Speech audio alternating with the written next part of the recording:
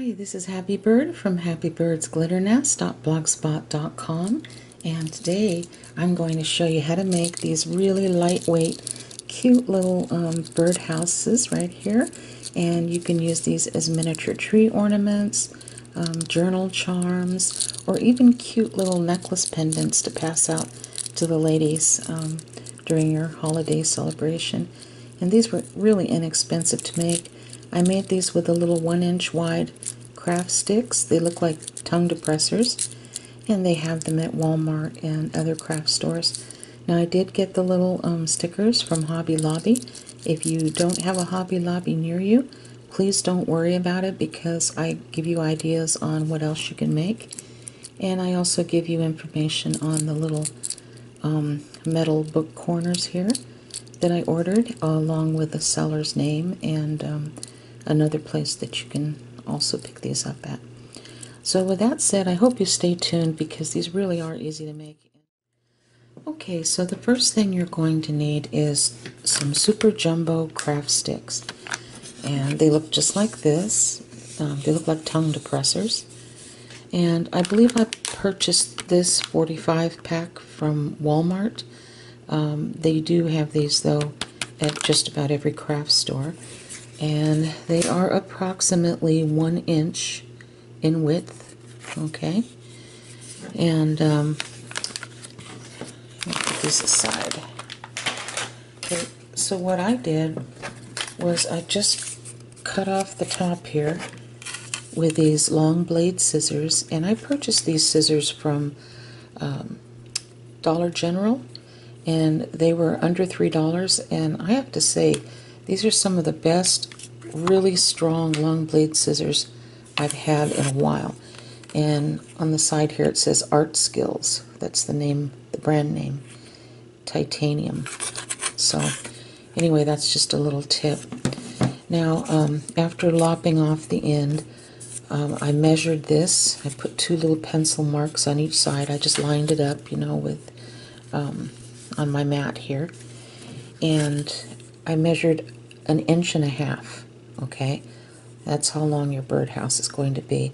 And with each stick you should get at least 4 birdhouses out of this. Okay, so I'm just going to cut this again like that. All right, and if it's a little rough, you can take a fingernail file, but don't do it too much. Just do it a few times lightly, because you don't want to splinter this wood. Now, once you paint this and start adding other things, this will be very strong, so you know, don't worry about that. Okay, so I'm going to set this aside, and the next thing we're going to do is you're going to get a round toothpick. Okay, let me get one of these out of here. And you can take your flush cutters or your wire cutters, anything you want, and just snip off the top and just cut a piece off like this. And this is going to be our little perch. All right, and I'm going to place it down towards the bottom. Okay, not up high like this or this, because you won't have room for everything. I would say about here, and just kind of make it even as you can. Okay, and see if there's any little splinters or anything like that. Just nip them off. All right, I'm going to use my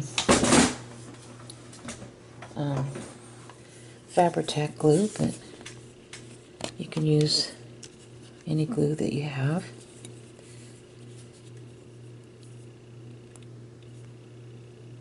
And it doesn't need a ton to stick. Alright, so I'm going to place it right down here.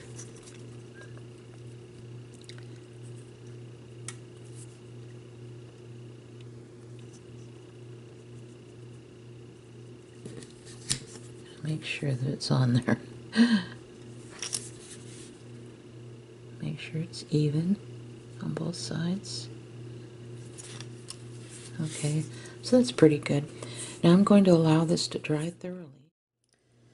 Okay, so once this part is dry, you're going to take your scissors and you're going to snip off a corner like that and do the same thing here. Now you might be asking, well, how much should I snip off? Well, that's kind of up to you, but I do it just to where it looks like a little birdhouse, like that. Okay, now we're going to be covering this top part. However, you still need to cut these off because we're going to be fitting the roof on, okay? And I'll show you how to do that. But before we start that, we're going to paint our little birdhouse. And I like to use these little Brillo Basics. You can get a 2-pack at the Dollar Tree. And it's the cheap sponge. It's not the real sponge, it's the synthetic ones, okay? And I like to use these to paint with because they make a beautiful texture. Last Christmas I made a jar. I painted a jar using this, and it turned out just beautiful. Okay, so you can adjust the size you want, but I think I'm gonna use about that size. And I'm using the Folk Art multi-surface paint. It's a satin acrylic paint, and it's called Wicker White. Okay, now I purchased this on Amazon because I wasn't going to be able to get to a craft store, and I paid $2.15 on Amazon with free shipping, and they delivered it the next day. So that was really nice. And I love this stuff. You only have to do one coat on these little bird houses, and it covers it just great, just fantastic. Okay. Now what I like to do while I'm painting this is I like to kind of hold it down in place with a toothpick, and I just dip it in the paint and just sponge a little off. Okay, just like that. And then I just pounce it going up and down.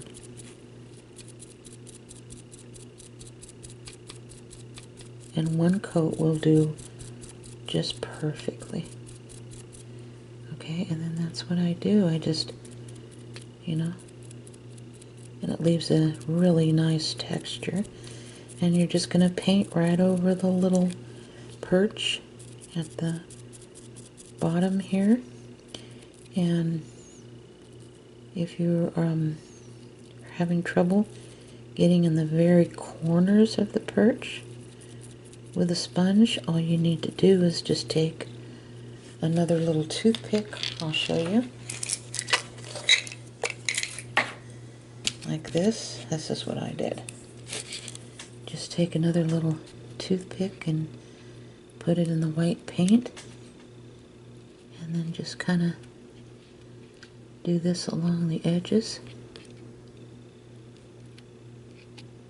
and then go over it with a sponge. Okay, and I do that at the top too. Really gets it in there. And then just take the sponge and just like that. Okay? So you're going to allow this to dry thoroughly, and let me tell you, your tabletop fan comes in very handy. This will dry pretty quickly with that. And then you're going to pick it up and do the sides right here all the way around. And when that dries, you're going to do the back. Okay? So we want it thoroughly covered. Alright? So as soon as you do that and everything's dried, make sure it's not tacky. If you want, it might be even beneficial to let it dry overnight just for the heck of it. Maybe make a whole bunch of these up the day before. But let everything dry, and then I'll show you what we'll do next. Okay, so after all the paint dries, what I did was I used this opal glitter medium, and I purchased this from Hobby Lobby. It's by Master's Touch Fine Art Studio, And this is in where all of the canvases are, and the oil paints, you know, the paint supplies for artists. And this was originally $8.99, but of course I didn't pay that. I would never pay that price for this. I waited until this was on sale, and I got it for 50% off, I believe. Now, you can check the ads. Usually they'll have the painting supplies like that on sale once or twice a month, okay? And this is really pretty. I love it because it's like a gel, but when it dries, it flattens and it becomes hard like a regular paint. And it has kind of an opal shine to it. I don't know if you can see it or not. And this washes off with just water, which is also really nice. This is the way it looks like inside. As you can see, I've already used quite a bit, but this is just like a gel. It's kind of neat. And so what I did was I just used my finger and spread it on here with my finger and allowed it to dry. I do allow this to dry overnight. I didn't do the back. You can do the back if you want, but I didn't do it this time. But it'll flatten the gel well once it dries. And this is how it turns out. It gives it a nice sparkle. Doesn't come off at all. Glitter stays put. So I really like this. Okay, so I'm going to put this aside and pretend that we did this together. Okay, so these little book corners here, they're metal book corners. I'll show them to you up close. Like this. That's what they look like. They have them in gold and silver, but I ordered the gold. And I ordered them from AliExpress. I typed in the words metal book corners, and this popped up. It's 26 millimeter by 26 millimeter by 6 millimeter. Now some of them are 5 millimeter wide. That's fine. Either one will work. This one is 40 pieces, and I paid $2.44 plus $1.05 for shipping. Okay. Now this did take a while to get here. I think it took 3 or 4 weeks. Alright. You can also find these on Amazon, but I don't know if that includes the little hole.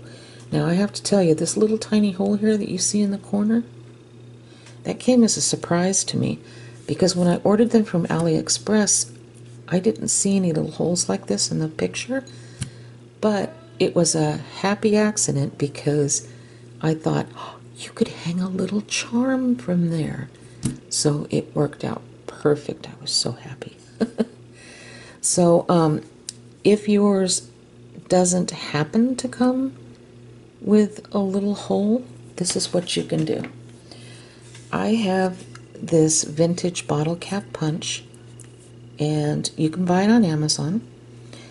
I'll go ahead and put a link on my blog at happybirdsglitternest.blogspot.com showing, you know, where you can find this on Amazon.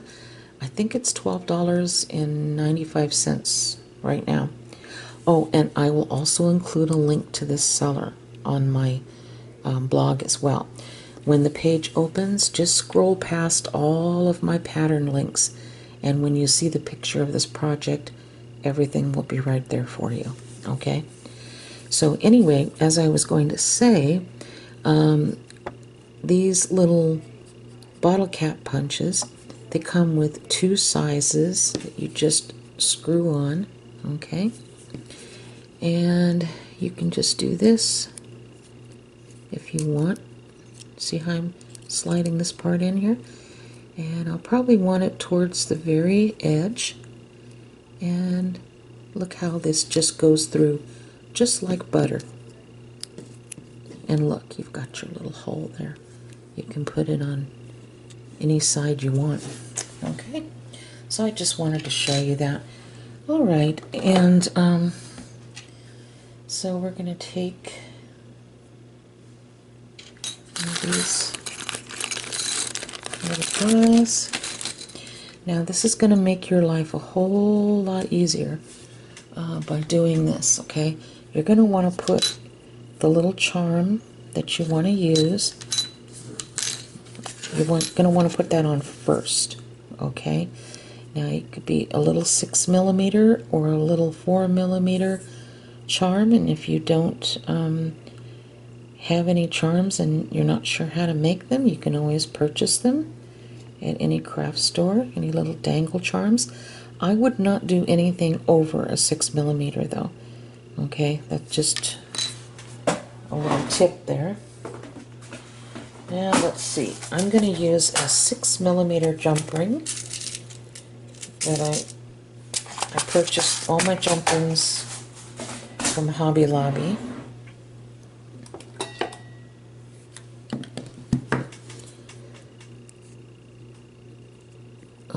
Okay, gotta feel around. There it is. Okay. Just gonna open up the 6mm jump ring, put the little bead dangle here, and just slip this through. Yeah, you don't want to put the roof on first before doing this. Like I said, it'll make your life so much easier. There we go. See the little dangle? Now there's something else that's going to make your life easier. Okay, I'm going to go dig in my jump rings again. Ah, sorry about that. I didn't mean to do that. Where did I just had my jump rings? Where in the world did I put them? Okay, I found it. Sorry about that. Sometimes I think I'm losing it. Okay, I'm using a 9mm jump ring that I purchased from Hobby Lobby. And I'm going to open it up like that. Now watch this, okay? Now this is the roof. We're just going to slide it in between like that. And then we're going to close it like that, okay? So it's just like that. And believe me, you want to do this first, okay? So you have all that put together. Let me move all this out of the way now. And then we're going to, let's see. Okay. I'm going to take this, and we're going to take our Fabri-Tac.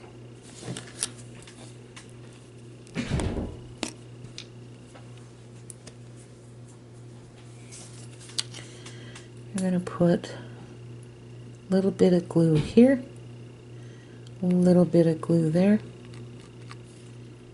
okay?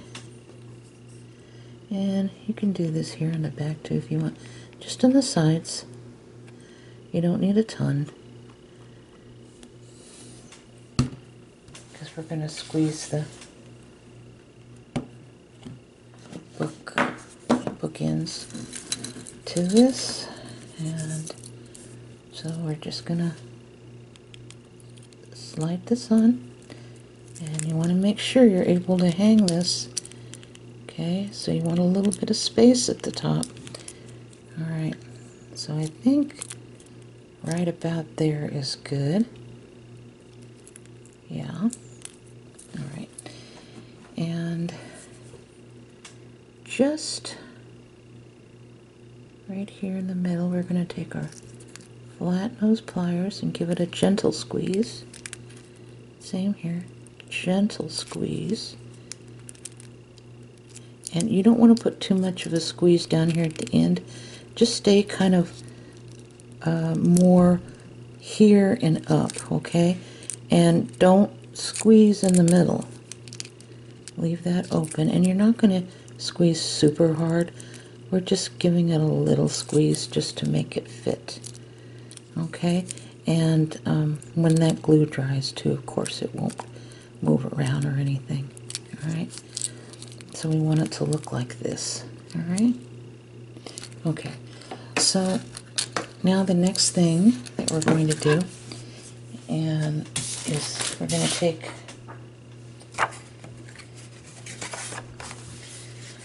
I used dark green. You can use any color you want. I used the little 5/8 of an inch circle punch. You can use any circle punch you want. I didn't buy this punch specifically for this. I just had it on hand, and this seemed to work really well. And so I'm just going to take my Fabri-Tac, just put a little in the middle, and I'm going to place it about here, about like that. Okay, just allow it to dry. And then right here in the middle, I found these really cute little holly berry leaves, and these were at Hobby Lobby, of course, where all the Christmas stickers are. You know how they have those individual little racks with 4 sides to them, and they place them all the way down the middle of the store with all of the Christmas stuff on. That's where all the stickers are. And these are really tiny. I just picked these up this year. You get 28 pieces, and I did not pay $2.99. I got these for 40% off. So I'll go ahead and put one of these tiny little stickers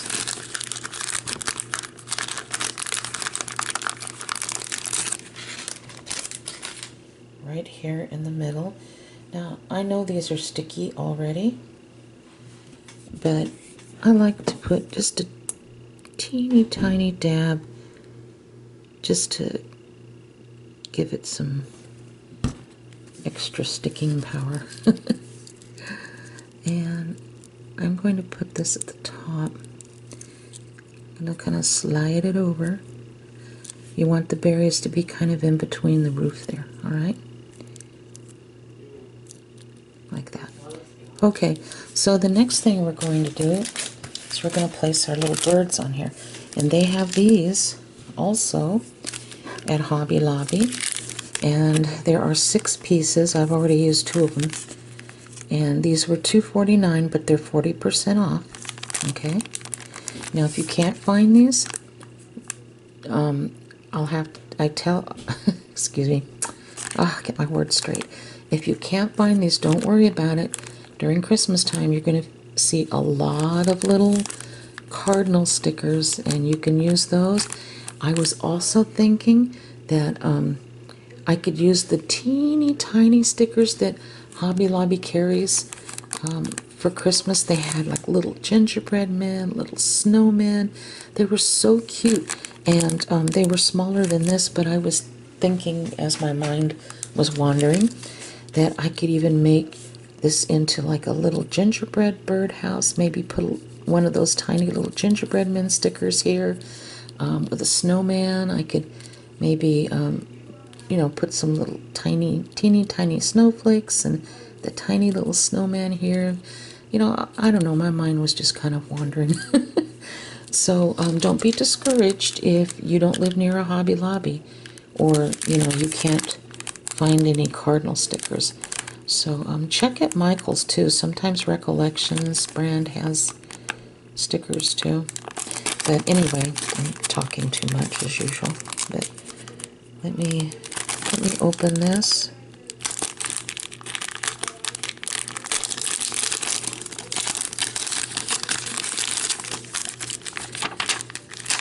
Okay, so what I'm going to do is, even though it has sticky stuff on it already, I'm going to kind of peel that off the back.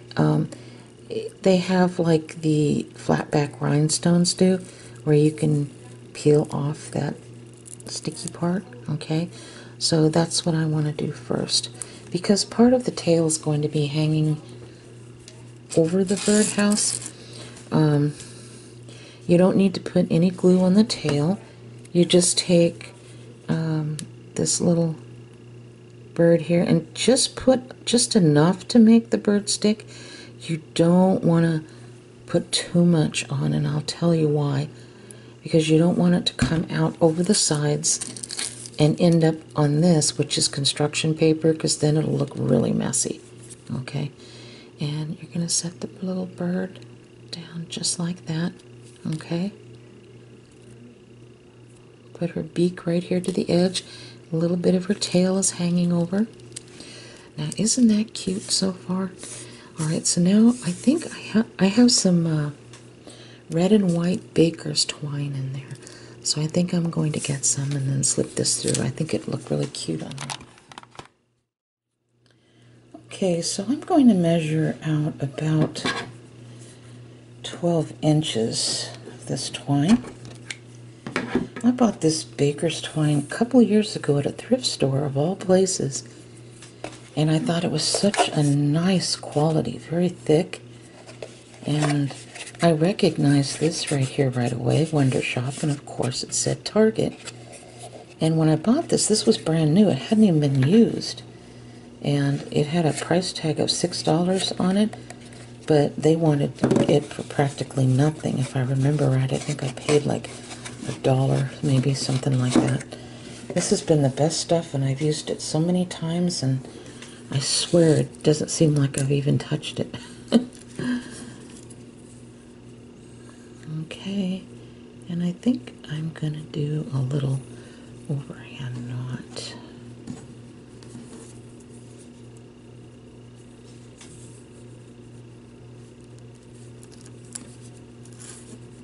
Just for the heck of it. Yeah. And I'm going to leave it open because, as you know, I like to leave this part open until I decide if I want to use this as an ornament or to place on somebody's gift bag or gift. Okay, but I think it turned out really cute, and I'd love to see your ideas. And by the way, they also have this roof here, this book corner, in silver through the seller that I told you about. And they also carry this in mixed gold and silver.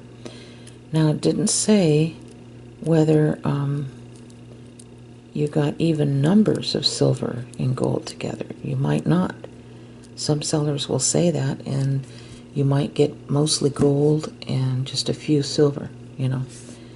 But anyway, I hope you really enjoyed this today. These were fun to put together. You take care, and God bless each and every one of you, and have a very, very Merry Christmas. Bye-bye.